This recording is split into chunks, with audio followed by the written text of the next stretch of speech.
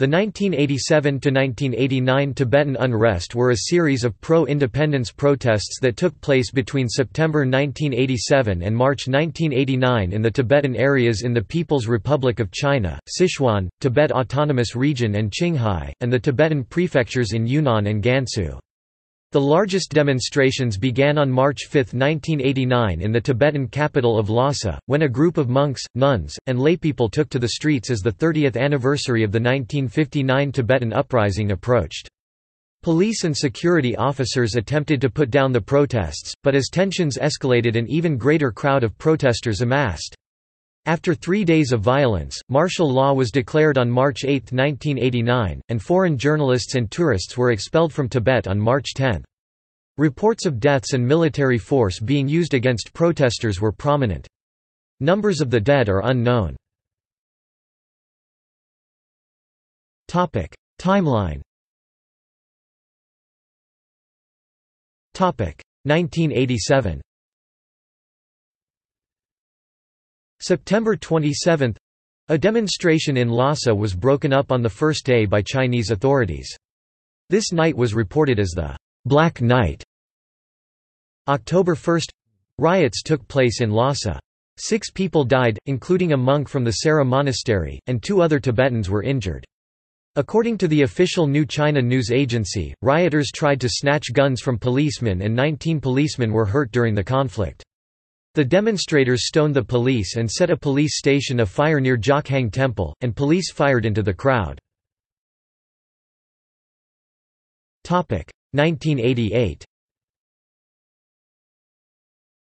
March 5. A revolt took place at the celebration of the Great Prayer Monlam Prayer Festival. The riots cost the lives of 3 persons according to Chinese sources, 30 according to the Tibetan opposition. June. The Dalai Lama, Tenzin Gyatso, altered his demands to the Chinese government. In his speech at the European Parliament on June 15, 1988, the Dalai Lama proposed a solution for Tibet, "in association with the People's Republic of China." December 10. Further riots in Lhasa. According to official sources 1 person died, unofficial sources spoke of 12. 1989. January 19. Sentences were pronounced in consequence of the arrests made during the riots of 1988 with deterrent harshness.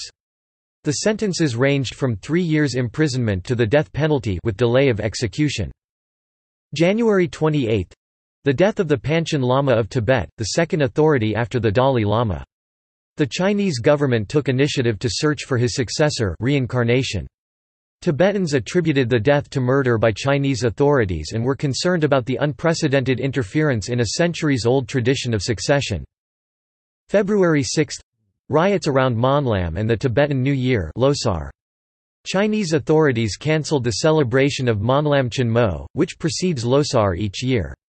Losar took place in 1989 on February 7. March 5. A religious event ended in a massacre. Official sources speak of 11 deaths and 100 wounded. The occasion for the massacre, according to Chinese sources, was the stoning of a Chinese police officer. Tibetan sources claim that the event was attacked by the Chinese police. March 6. Riots spread to the center of Lhasa. Chinese stores were wrecked and as a result a state of emergency was called. This enlarged the power of Chinese authorities. March 7. All foreigners including journalists were evacuated. This signified an end to the provision of information to the rest of the world on the riots. 5 people died in 2 days according to official sources. However, Tang Daxian, a former Chinese journalist present in Lhasa during that period, claims 387 civilians plus 82 religious people have been killed, and 721 people have been injured, according to a report he saw from Public Security Bureau. April 15. China's former Secretary-General until 1987, Hu Yaobang died. Hu was a supporter of the withdrawal of the Chinese army from Tibet and his death led to a student protest in Beijing. The Tiananmen Square protests a few months later on June 4, 1989, was crushed. See also: Incorporation of Tibet into the People's Republic of China, 1959 Tibetan Uprising, 2008 Tibetan unrest, Sinicization of Tibet. References.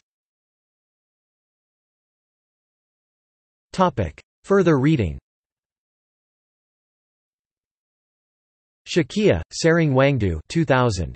The Dragon in the Land of Snows, A History of Modern Tibet Since 1947. Penguin. ISBN 0-14-019615-3. Sperling, Elliot 2004. The Tibet-China Conflict, History and Polemics PDF. Washington, East-West Center. ISBN 1-932728-13-9. ISSN 1547-1330. Archived PDF from the original on 19 August 2008. Retrieved 14 August 2008. Online version. Carlson, Alan 2004. Beijing's Tibet Policy, Securing Sovereignty and Legitimacy PDF. Washington, East-West Center. ISBN 1-932728-07-4. Retrieved 14 August 2008. Online version. External links. Chronologie orientée, Tibet 1987–1993 in French. Essay, The Tibetans by Robert Barnett. Thunder from Tibet by Robert Barnett. Account of 1987 riot in Lhasa.